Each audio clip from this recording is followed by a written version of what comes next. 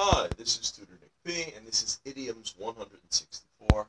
The idiom today is shake a leg. Okay, let's take a look at the note. If someone tells another person to shake a leg, he or she is telling that person to hurry up or move quicker. All right, let's take a look at some examples here. Come on, shake a leg. We are going to be late for this party. Yeah, that's exactly the way we may use it. Or number two, you might say, if you don't shake a leg and finish up with your shopping, we are never going to get out of here. All right, so these are a couple of examples of how we may use it. Anyway, I hope you got it. I hope it's clear. Thank you for your time. Bye-bye.